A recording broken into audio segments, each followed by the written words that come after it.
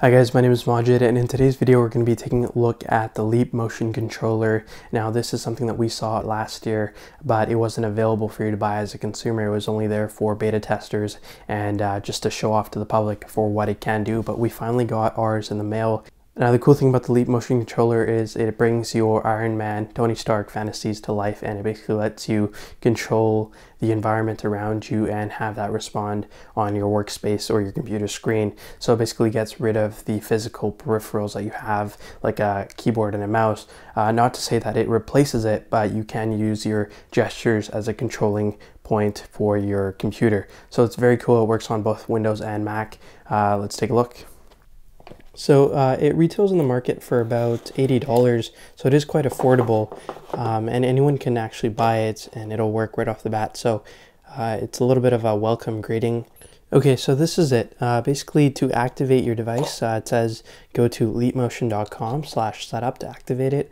And on the side, you can see it has USB inputs for your connection to the computer. The bottom, it has a little Leap Motion logo, and it is rubber, so it's not going to slip around on your desk, so they did think of that. And it is made of aluminum. Right off the bat you can see that it is quality construction, even though it is such a little device. Let me just take this off for you. Taking a look inside the box, we'll see what it comes with. You can see it has a USB cable for you to be able to connect it to whatever computer you're going to be using it with.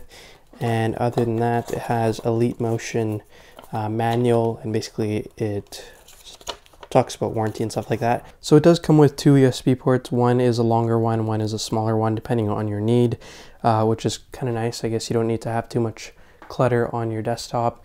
So let's take a closer look. So a little bit about the technology of the Leap Motion controller. Now, the people that made this say that it's been made with off-the-shelf components. Now, what that means is basically they haven't developed anything new, where the magic sauce or the secret behind the controller is all in the software. Now, what they have developed is the way it encodes the stuff that it sees in the spatial area that it does watch, with the two cameras that are inside and the 3 infrared LEDs that help track the motion in the environment.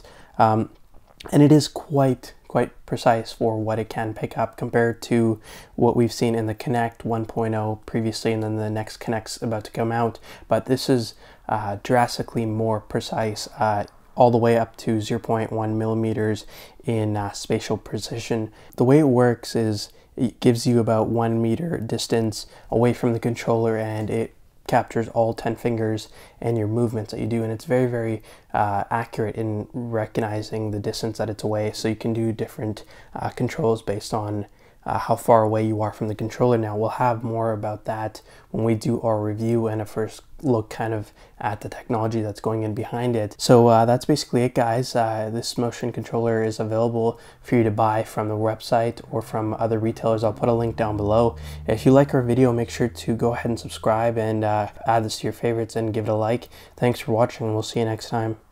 Hey guys, what's going on? My name is Majid, and in today's video I'm going to be doing my full review on the MacBook Air. This is a 2013 model.